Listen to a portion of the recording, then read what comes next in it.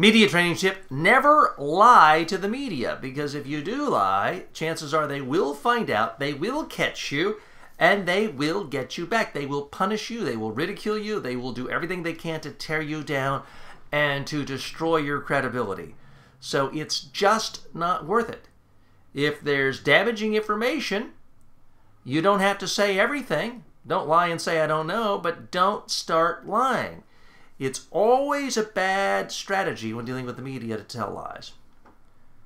Unless you're Donald Trump. If you're Donald Trump, for whatever reason, you can get away with it. Not only does the media not punish you, they give you tens of millions of dollars and give you your own show. But unless your name is Donald Trump, my advice, do not lie to the media.